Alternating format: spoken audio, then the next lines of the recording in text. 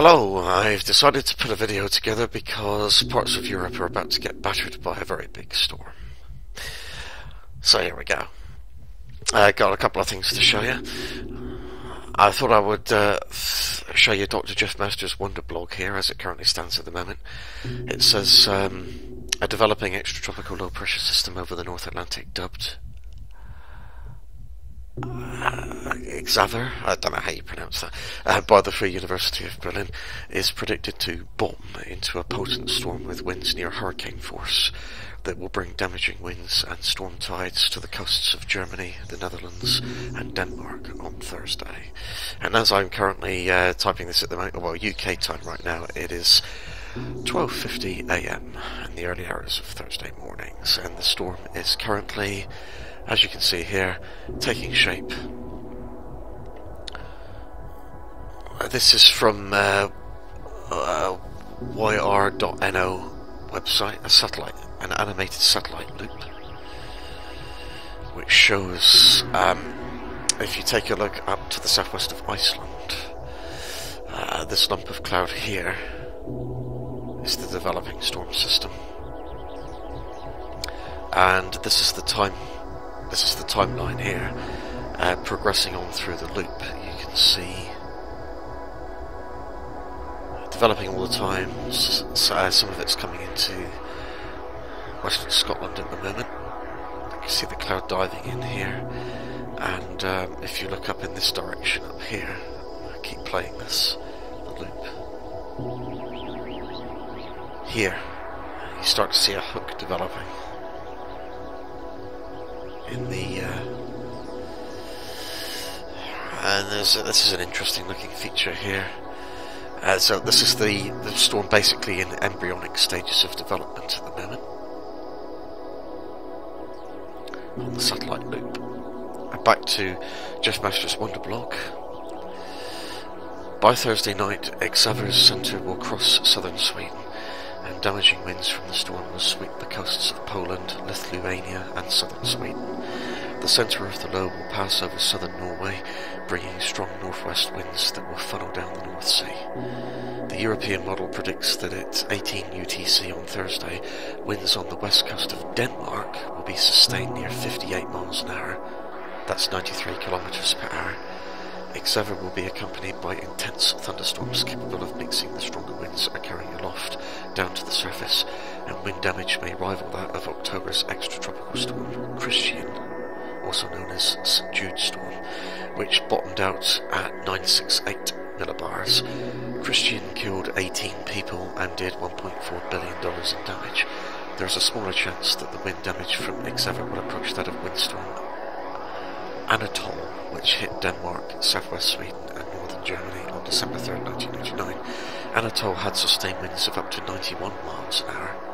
That's 146 kilometers per hour, killed 20 people and injured over 800. Damage was $2.6 billion in Denmark, making it the costliest disaster in Danish history. That's the European model run for Thursday, December 5th, 2013, calls for winds in excess of 60 knots, that's 69 miles an hour, to affect the western coast of Denmark. See the purple shaded area here? The more recent 0Z Wednesday European model run has winds that are not quite as strong though, about 5 miles an hour less. But even so, as you can see, get your bearings here. This is the North Sea, and this is the UK over here. Pretty much well, not totally escaping. My office in this country have got wind amber warnings out for a large swathe of northern and central Britain.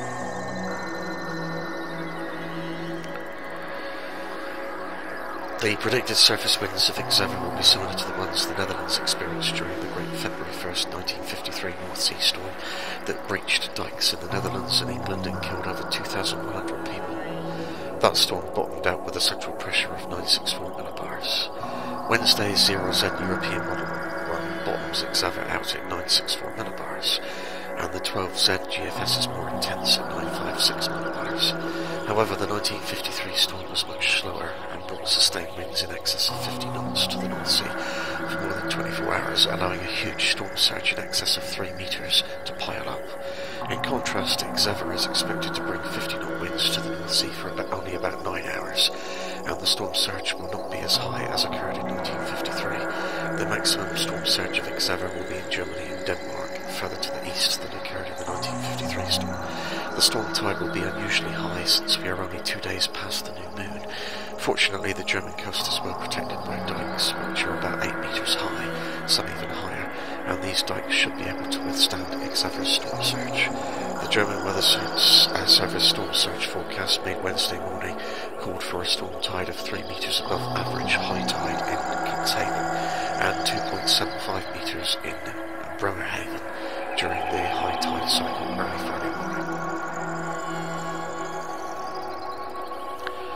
The deadliest flood of the last 100 years in Germany was the North Sea flood in 1962, where many dikes broke and 340 people were killed. In the Bremerhaven area, the dikes from the 1840s were just able to withstand the storm surge, but were heavily damaged.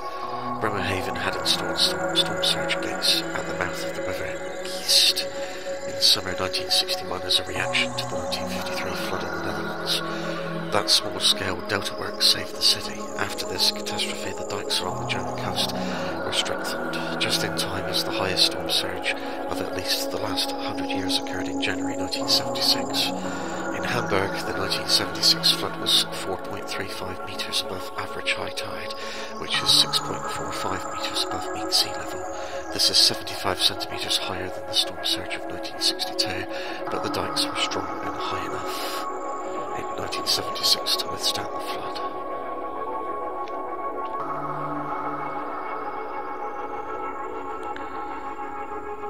So, I look again at the satellite image.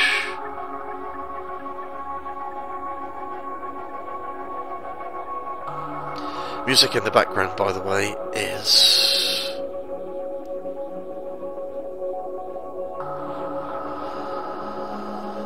Casimirs Blake.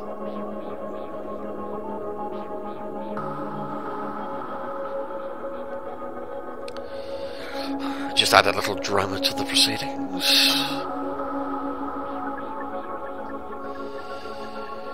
It's Casimirs Blake. Casimir, an album called Corona.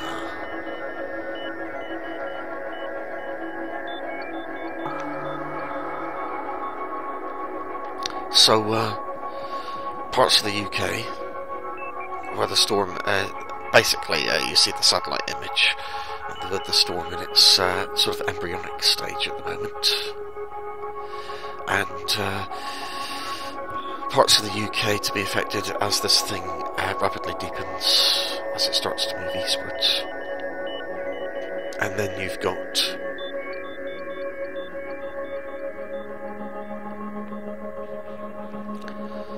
Scandinavia,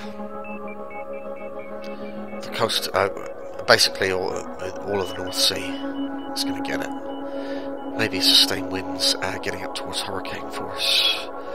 The north coast of Denmark, the north coast of Germany, sorry, the north coast of the Netherlands, engaged brain, the north coast of Germany, Denmark particularly, of course, because Denmark juts up like this. The storm is heading directly for Denmark, probably going to experience the worst, especially the west coast of Denmark, of this very potent storm system, which is expected to develop during the next 24 hours or so. So I thought I'd put a video together regarding this, because very newsworthy event, I would have thought. Lots of warnings out. Lots of warnings out as well from the Environment Agency in the UK, talking about potential, because the wind's initially very strong coming from a westerly direction, will feed a lot of water from the Atlantic in this direction, and then in the wake of the storm, as they swing round to the north, by the way, in the wake of the storm, the wind swinging round to the north, pulling down cold Arctic air behind it, turning much colder, snow showers will be piling in. Scotland in the wake of the storm. So a big blast from the west and then the north piles the water into the North Sea and then funnels it down like this. So big storm surges, because it's coinciding with high tides at the moment as well. Big storm surge expected to come down the North Sea. And this is going to be quite an event. So there you have it. See you in the next video.